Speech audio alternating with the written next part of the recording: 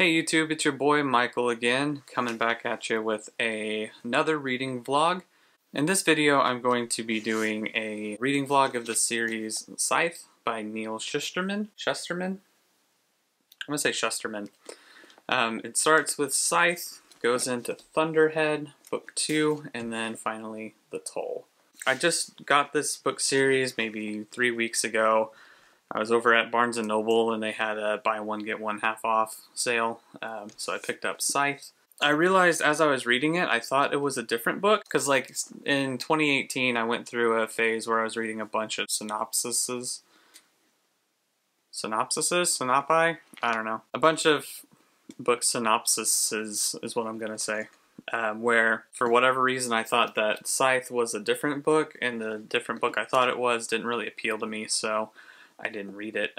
But this time around I decided to go ahead and at least try to read the first chapter while I was at Barnes & Noble, and I was hooked instantly. One thing that I think Neal does really well, and in fact my first highlight, was literally on page 6. He does a really good job of subverting your expectations immediately. So the whole concept of the Scythe series is that the world that they live in, it's basically, it's a utopia. You know what? I'll just read the back. A world with no hunger, no disease, no war, no misery. Humanity has conquered all these things and has even conquered death.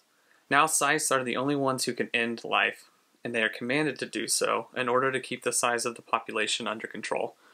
So yeah, immediately I'm thinking Grim Reaper, a skeleton with a scythe and a black robe. But on page 6, and I know that Neal thought this, he wrote talking about what color of robes that scythes could wear. So he says, black was an absence of light, and scythes were the opposite. Luminous and enlightened, they were acknowledged as the very best of humanity, which is why they were chosen for the job. That right there is what made me buy this book. So if you guys saw my last video, I'll go ahead and link it up right up here for you. You know that I've already read Scythe. I gave it 5 stars. I absolutely loved it. I annotated it for the first time. It's the first book I've ever annotated, and I couldn't wait for this video to start, or to start filming this video to read Thunderhead. So right now I am only 51 pages in, and I'm really enjoying it. So something I've been thinking about a lot with how I want this YouTube channel to run is handling spoilers. And I think I've come up with a compromise that will allow me to talk about spoilers, but will give you the option to not deal with them. So I'm going to put chapters down on the timeline so that I can talk about the spoilers for people that want to watch it, but if you're not really that interested and you want to go just kind of surface level, if you haven't read it yet or something, then you'll have that option as well. So this channel is a work in progress, and I'll be trying new things to kind of find my style as I figure out what I like. For spoilers for Scythe Book 1, really you're not going to get spoiled. So, the main characters, Citra Terranova and Rowan Damish? I like Damish better, so I want to say Rowan Damish. Are basically chosen to be apprentices of Scythe Faraday. So about maybe a third of the way through, 40% of the way through, deals with Citra and Rowan being Scythe Faraday's apprentice. The problem with this setup is that Scythe Faraday has one ring to give to his apprentices. These rings signify that the person that wearing them is a scythe and is able to prevent someone's gleaning or death for a year if they deem it so. They have the person that they deem kiss the ring. That DNA off of the kiss goes into a database and they can't be gleaned for a year. It's a physical token showing, aside from everything else, it proves that you are who you say you are. But there's only one ring and 2 apprentices. So the first 40% of the book is a lot of training arcs, learning about how to be a scythe, how to kill, all this stuff. And then, right about 40% of the way through, they learn that Scythe Faraday has gleaned himself. Now, scythes are immortal, but 3 ways that they can die. One is they glean themselves. The Thunderhead, which we'll talk about here in just a second, doesn't revive them, so they are just gone. The second way is through fire. Generally, that's because there's nothing left. And then, as discussed in the second book, the other way to kill or to glean a scythe permanently is through acid. After Scythe Faraday gleans himself. Citra finds herself with Scythe Marie Curie, and Rowan ends up with Scythe Goddard, who is this really flamboyant, kind of just full of himself kind of Scythe. He wears robes of, I think it's navy encrusted with diamonds. And he's all about the show of gleaning. He revels in all the attention that he gets. He loves it all. He gleans more for sport, which is the problem with him. Scythes do have a quota that they have to meet every month. Most scythes just hit that number and call it good.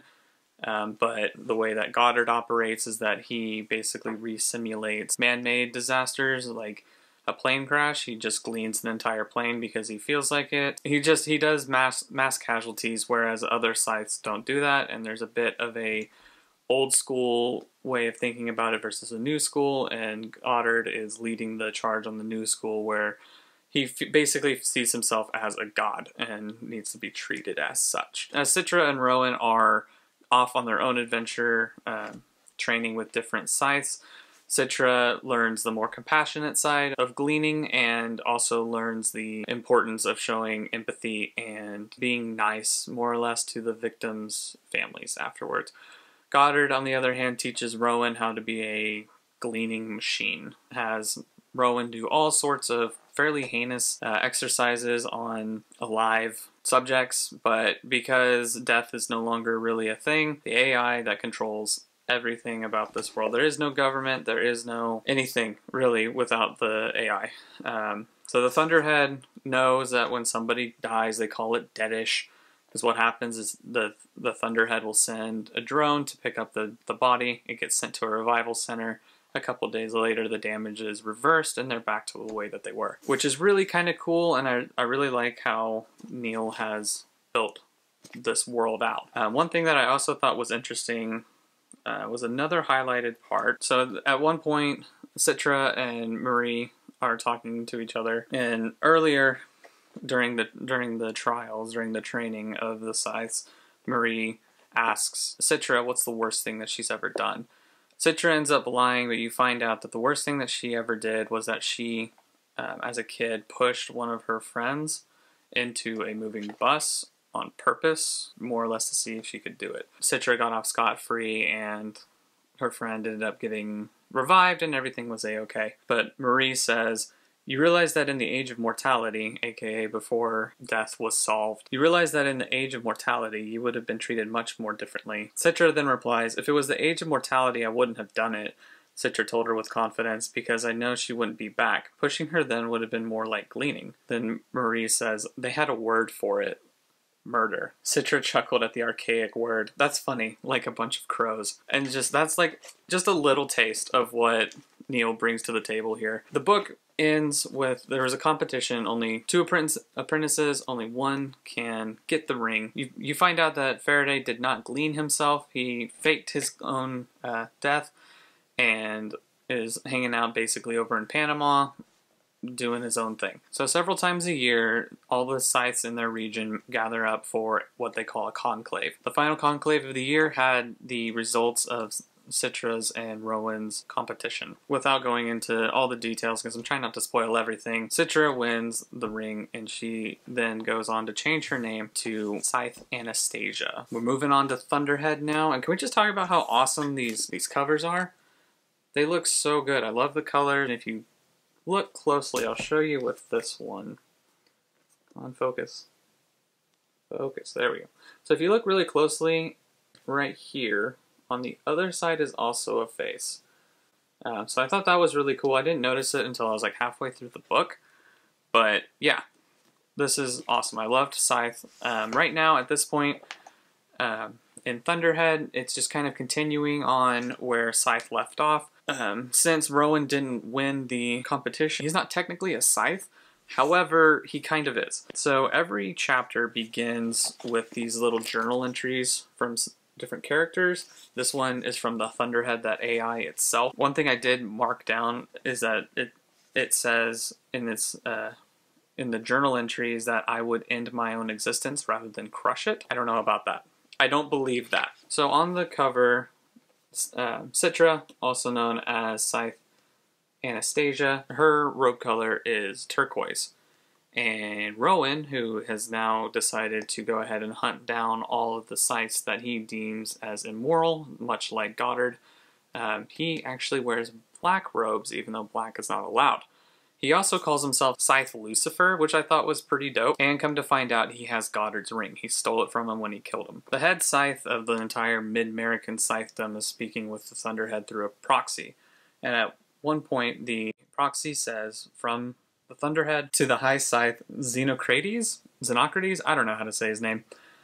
It says, the Nimbus Agent wishes to remind your excellency that while the Scythedom customarily ordains new scythes in its conclaves, it is merely a custom, not a law. Rowan Damish completed his apprenticeship and is now in possession of a scythe's ring. The Thunderhead feels this to be adequate grounds to consider Rowan Damish a scythe, and therefore will continue to leave his capture and subsequent punishment entirely in the hands of the Scythedom. While the Thunderhead can't speak to the Scythes because there's a separation between Scythe and Thunderhead, it seems that the Thunderhead has found a way to get around that, which seems to be what it likes to do, is get around its own laws. Anyway, I've rambled on for long enough, but I've got some parts coming in for my Mustang. I've got a project car, and it needs some TLC, but they're not here yet, so I figured that I would go ahead and read some Thunderhead, let you know where I'm at, check in, and we'll go from there.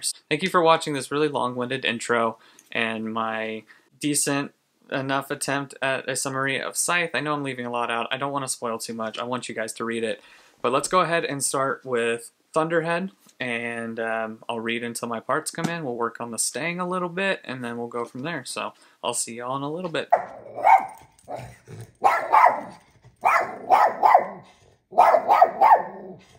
Alright, so change of plans. I'm not kidding. As soon as I stopped recording that intro and then got ready to read, the FedEx guy showed up. So we're going to work on the Mustang instead for a little bit, but I'll show you here in just a sec what the Mustang looks like, and then we'll go from there. Alright, so here's the Mustang in all of its glory. It's a 2001, unfortunately, or fortunately, it's a V6, and it's an automatic. But I'll go ahead and let my friend Regular Car Reviews explain how I feel about my V6 automatic Mustang. Is it the V8? No, it is not. Is it a manual? Not that either. Do I care? Absolutely not. Today's problem is ignition wires. The one going over to cylinder 3 done melted off. It was causing a misfire. So instead of replacing one, I'm replacing all of them.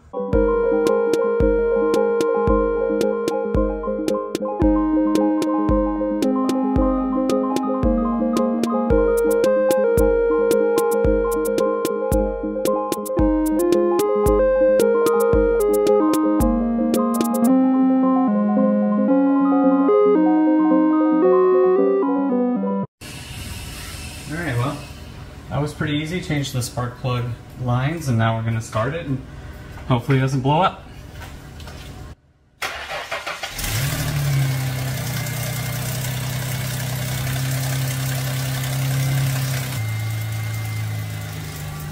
It's running great.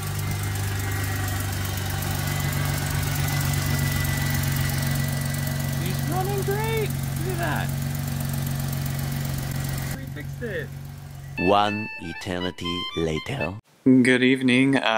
It is like a week later since I spoke to any of you all last. I'm really sorry.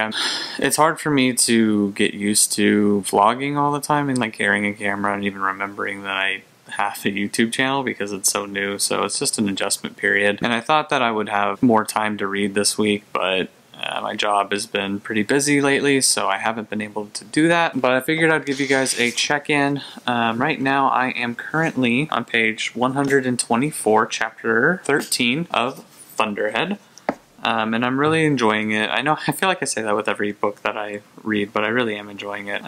As of right now, there was a threat against Scythe Marie and Scythe Anastasia. Somebody had booby-trapped a street and tried to blow them up, but a new character, Grayson, stopped them. So it's interesting to see how the Thunderhead is getting around its own laws. I gotta cut this short. It looks like my little guy just woke back up, so I'm gonna go put him back to bed, cook up a little bit of dinner for me, and then we're gonna crack on and read a little bit, and I'll check back in a sec.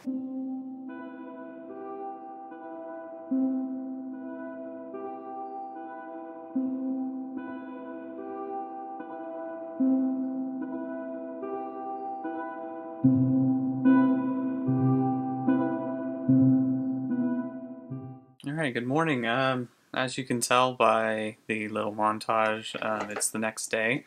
I did get about 70 pages read last night. This part of the book is kind of interesting because I can tell it's just setting up a lot for what'll likely be a very explosive ending to the book. I'm about, you can see my bookmark, I'm a little bit less than halfway through, maybe 40%, but I'm going to keep reading. I've got my day job that I've got to do today, but I'll try to find little times throughout the day that I can read this, and I will update you guys. I'm going to be real. I don't know when, but for you it'll be a couple seconds, for me it could be a couple days, so...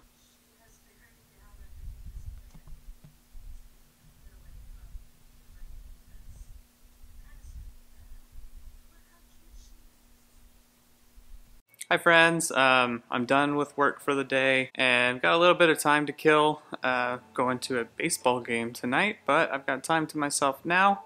I've got my lo-fi. Focus, brother. So yeah, I've got some time to myself now, so I thought I'd go ahead and read. I'll update you all whenever I can, so catch you in just a sec. Hey friends, welcome to my car. It's a couple days since I last updated you all. I am about maybe 60% of the way through the book now. The intrigue is there. The thing that I struggle with, especially in series, is the middle book tends to be a little too setup-y and a little bit too slow for my taste. Honey, you've got a big storm coming. So, you know, this one was a little bit of a struggle, but we're getting there.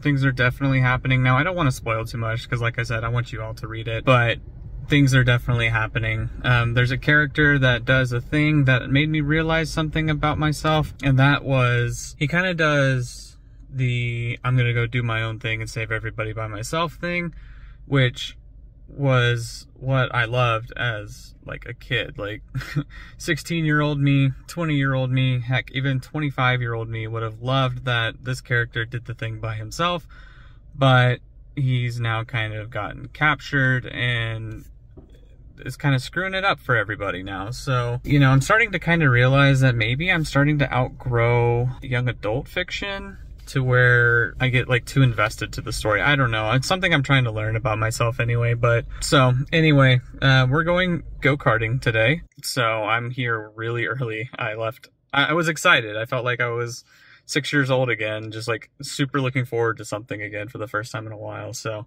we're gonna go go-karting. I brought my own helmet because the helmets that they have here stink and are really nasty, and the visor's all cut up. So I'll get some footage of that. I've got a GoPro mount for the helmet, so it'll be nice and cool. But yeah, so I'm gonna read more Thunderhead while I wait for everybody to get here, and we'll just go from there.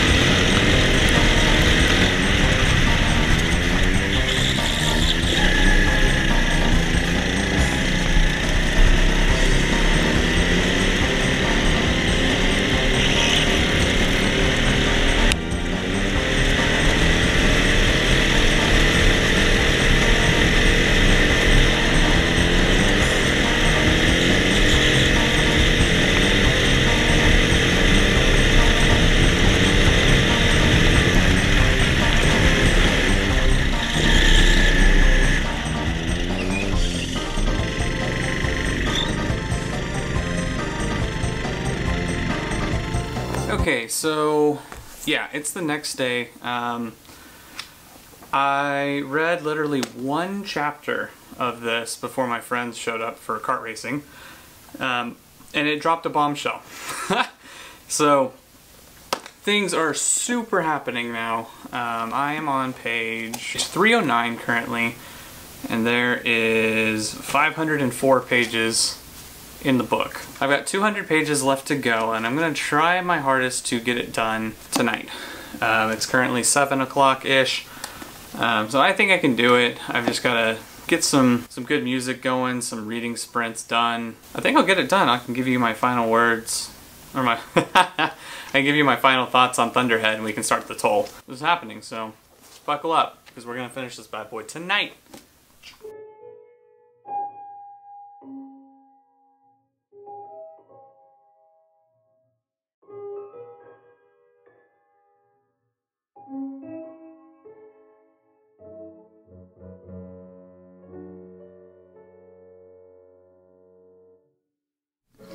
Alright, so it's several hours later, and I have finished Thunderhead. And I told myself I wasn't going to do ratings anymore, but this is another 5-star. Honestly, I was talking mad smack about it 60% of the way in. The last 40% of that book was absolutely incredible, and the ending was spectacular. There's tons of questions. I cannot wait to get back to the toll. This series is up there with the best young adult series that I've ever read, including the likes of what I would call maybe some of the best young adult series ever, which would be the Hunger Games. But yeah, I'm not going to spoil it. I'm sure there's other YouTube videos out there that spoil everything in this series. But if you like young adult, if you like good young adult, you need to read this series. I'll be back with the start of the toll. I'm giving myself only a week to finish it, which might seem a little bit quick, but I gotta know what happens. But right now it's really late and I'm really tired, and I'll be going to bed now, but trust me, I cannot wait to start the toll. So I'll check in when I start the toll. Hey everybody, it's a couple days later. I am reading the toll, and right now I am 146 pages in. It's definitely keeping me on my toes because we're going through several different POVs and several things are happening all at once, which is really adding to the intrigue and makes me want to know what's happening. One thing that's kind of nice is that I actually got the Kindle version from my library, so I'll be able to read that overnight and stuff like that. With big fat books like this, and especially, this really isn't even that fat, but with big books like this, and especially the ending of series that I get really into, I have this like weird thing where I get anxious as I'm holding what I have left to read, and I keep just thinking like I need to read faster so I can figure out what's going on with the story. So I'm gonna switch over to my Kindle for now. This way I don't have to, I can just get absorbed in the book, let the anxiety of how much I have left to read just kind of dissipate. Book 2 left on a huge cliffhanger, and so now we're kind of picking up the pieces from what's left of lots of different things, really. Like I said, I don't want to spoil it, but I'm very much enjoying it so far.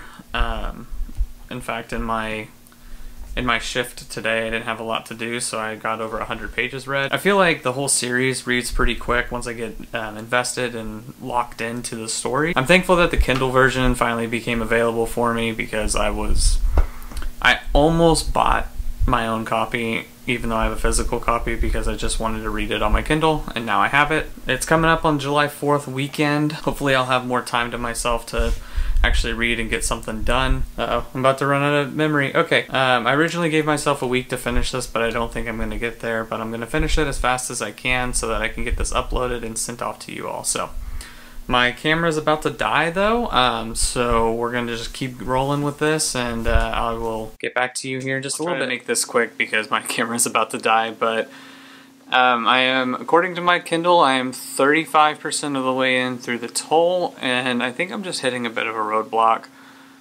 I don't know.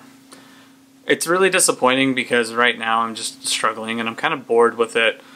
I've done nothing but exclusively read this series for like a month, and I think I just need something to clean my palate. So I'm going to take a little break from it, maybe for a day or so, just to read something else and try a different genre altogether. I'm going to make a YouTube video about it though, so you'll see that as well when this video comes out. Several different timelines, a bunch of characters to remember who they are, what their motivations are and stuff, and I don't know, it's just, you know, he's keeping us in the dark, which is good for some people, but not for me. I'm hoping that I'm towards the end of whatever the setup part is. We'll take a small little break, and then we will continue, and I will update you at the 50% mark whenever that is. But yeah, we're taking a break and we're going somewhere else. All right, good morning everybody. So yeah, about that break that I was going to take from the toll. Right. So what ended up happening was I read 40 pages of another book that I'm making a video for, but I'm not going to tell you in this video.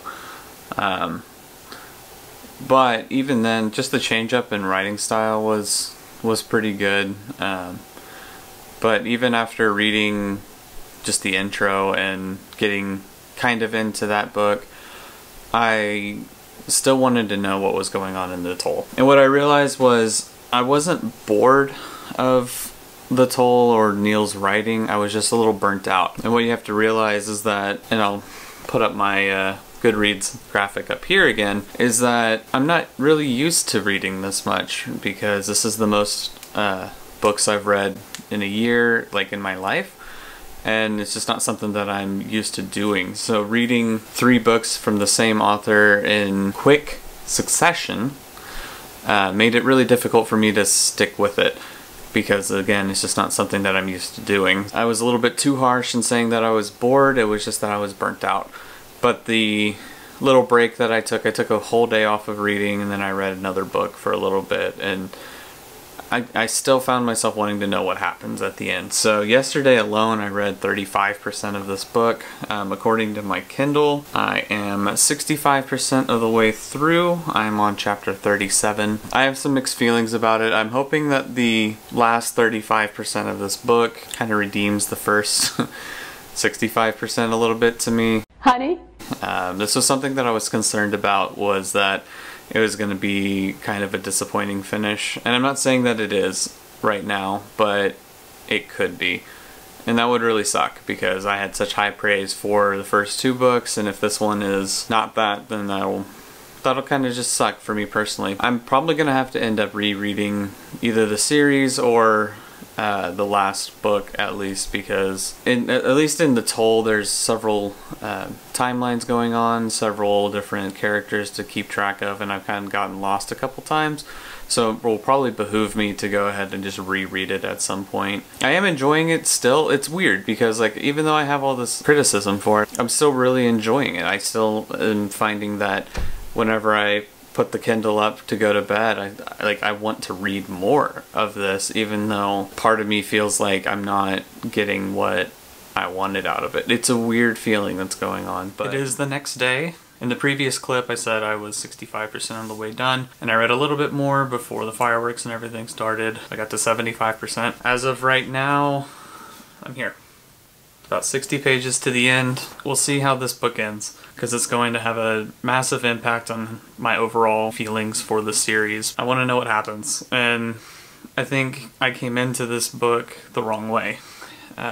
Especially with the explosive ending of Thunderhead. I thought that the toll would do the same. In a series where it begins in Scythe with subverting expectations, I shouldn't have been surprised that Neal knew that that's exactly what was going to happen and went with a totally different tone, a totally different direction. I think I'm gonna have to take probably like a day or so to like really get my thoughts squared away on how I feel whenever I finish this. Alright, I'm actually reading on my Kindle, so we'll see. It's weird because it's like this book didn't go and hasn't gone the way that I expected, but I don't want it to end. So we'll see. But I will record some more, and then either it'll be tonight or tomorrow before I give my final thoughts and can finally upload this really, really long reading vlog. But thank you for sticking around to the end. So let's finish this together.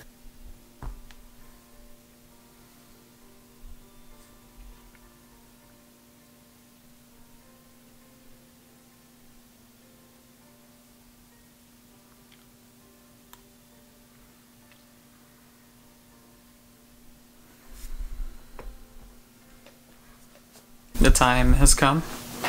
I have finished the Toll, and with that I've finished the Scythe series.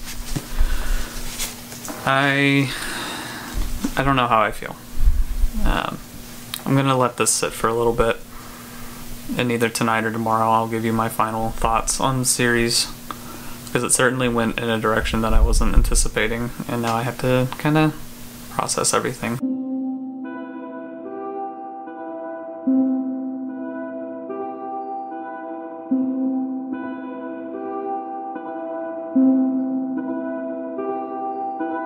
Alright, so it's a couple hours later. I've had some time to organize my thoughts and just get ready to tell you all what I thought. So the first thing I'd like to do is talk about the Toll as an individual book. So with like 50 pages left, I realized that what my expectations for the book were completely off base, and I realized, again, a little bit too late, but that's okay, that what I really wanted, or what I was thinking that the Toll would be, is the Hunger Games. But the third book, Mockingjay, is just action, action, action, action, action, a little bit of a break to breathe, and then action, action, action, and then resolution. And that's not what this book is.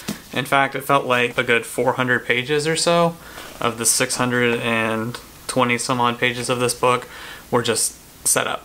I was expecting action, action, action, and I didn't get it. And so my initial reaction was to be disappointed, but as I thought about it, it occurred to me that not everything has to be the Hunger Games. Every young adult trilogy doesn't have to end or emulate the Hunger Games.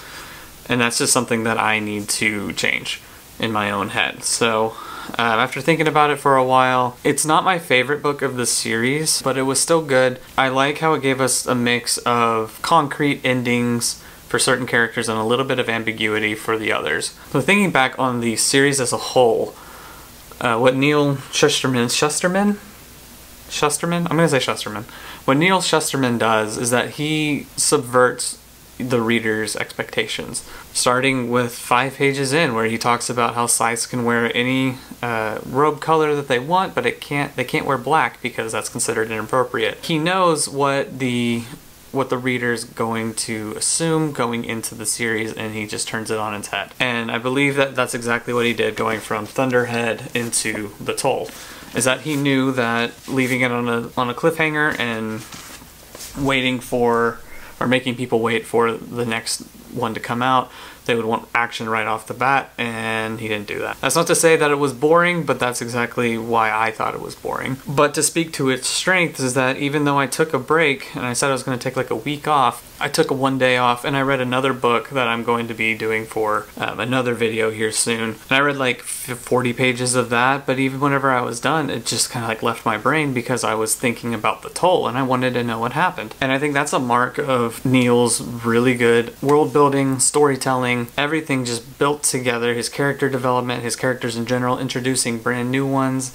in a third book, and the last book of a trilogy is a really bold call, and he pulled it off really well. I came in again expecting the Hunger Games, and it's okay for it to not be the Hunger Games, because again, if everything is the Hunger Games, then it gets kind of boring. Like I said, it's not my favorite of the series, but I really do think I'll end up rereading it at some point, and maybe just rereading the whole series, because despite my reservations and what I thought, or my critiques of the book or the series as a whole, it's up there with my favorite young adult series, such as Six of Crows, that duology, and the Hunger Games. It's up there. If I had to call it, it's probably my second or third favorite series that I've ever read. And that's, you know, some very high praise for it, because what he was able to build out in this 3-book series, yeah, like 1,500 pages-ish, he built out a world that I felt like I could live in. I felt like I was there in every scene, and it takes a really good author to do that. And for him to go against the grain of a fast-paced story to a little bit more setup and really like attacking the central pillars of the ideas of this society, instead of just going like, here's the big bad baddie, he's gonna fight the main character and one of them's gonna win. He decided to have a commentary on politics, religion, you know, what power does to people. All of that stuff was wrapped up in this nice bow, and he tied some loose ends, he left some set up for the reader to decide, and I really liked it. The more that I sit with it, the more that I think about it, the more that I kind of just try to like turn it over in my head and see it from different angles, you know, the more that I'm able to see what he was doing when I was kind of ignoring it because I wanted to know what happened. And that's why I think I need to reread it, because now that I know what happens in the story, I can then pay more attention to what's going on, you know, on the outskirts of the story. It's kind of like whenever you watch a movie that you really like and you watch it again, you notice a bunch of stuff that you missed the first time. So that brings me to the series as a whole. Like I've alluded to, and like I said, it's one of my favorite young adult series that I've ever read, and I would put it up there with like the likes of the Hunger Games as some of the best young adult dystopian type fantasy, urban fantasy, I don't know what to call it, but a dystopian style series. It's one of the best, and it's one of those that I think I'm just gonna not hear any negative stuff about because I like it. Everyone has those series, and this is one of mine. So, and I know that I've given rankings to every book in the series and talked about it, so I'm going to subvert your expectations and not give you a rating. What I'm going to tell you is that if you can, get these from a library, borrow them from your friend, get them online and read it. I promise, if you like young adult sci-fi or fantasy, or even you really like the Hunger Games, give this a shot. It's really, really good. It's a series that respects your time as well. It reads really quickly. I don't think that you're not gonna like it. So that being said, we're done with our first book series. I do apologize that it took me, what, a month almost to put this together, but like I said, I work a full-time job. I'm a dad, I've got a wife and all that stuff, and I'm trying to adjust to the content creation as far as YouTube is concerned. I'll try to be better, but no promises. I do the best that I can anyway. So if you stuck around this long, thank you so much for watching and for enjoying the content. At least I hope you enjoyed it, and I will be back with another video hopefully soon. I imagine that I'm gonna go ahead and finish this next book pretty quickly. I'm hopping on the hype train before it leaves the station. But yeah, if you're still here and you listen to my rambling for however long this video is gonna be, thank you so much. Make sure to like and subscribe. That really helps a new channel like me out. You guys have no idea. Like, subscribe, comment, all that other stuff. You all are beautiful. Thank you so much for hanging out with me, and I will catch you all in the next one. Bye!